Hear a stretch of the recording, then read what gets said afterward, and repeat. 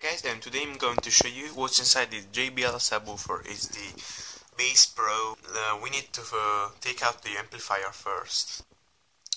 Nice amplifier, huh?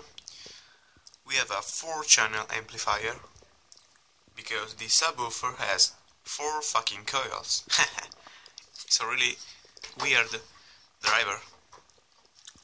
Okay, it's foam rot, but I will repair it. It's not that hard.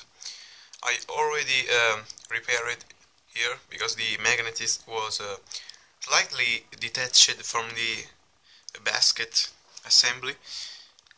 It was easy with this. Where is it? I lost it. Okay, this glue here for the medals. As you can see, it has 4 coils. It's really heavy.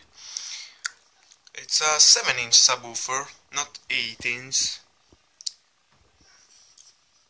and it's a really nice driver. Can't wait to refoam it. These were the cables. It's like a spider. Okay, so inside the subwoofer there is a very big port, and the subwoofer is bandpass. Here is the port.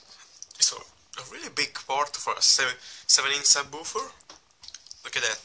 My arm is as big as the port. Nice wooden closure.